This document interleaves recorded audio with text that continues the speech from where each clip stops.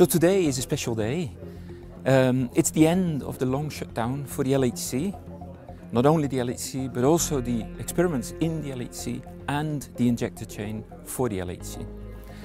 The long shutdown was used to upgrade the machine, to upgrade the injectors, to create more bright beams in order for the number of collisions in the LHC to increase. The experiments have also upgraded and to be able to detect all these collisions, of course.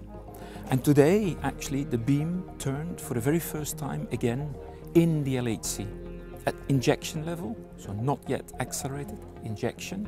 And the very first things we're going to do is, with this beam, check out if all the instruments and all the equipment in the LHC is working as it should. Everything has to work at the same time, like an orchestra, where all the music has to play synchronously for it to be beautiful. And that's the same in the LHC. For it to work, everything has to work at the right moment, at the right time.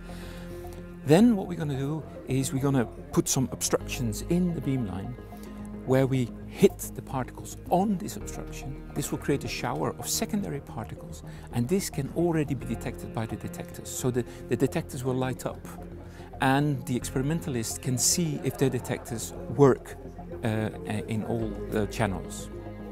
And then in the coming periods, we will increase the energy of the beam to the world record of 6.8 tera electron volts, and then put the beams in collision. And this will happen in July, when the real physics will start again.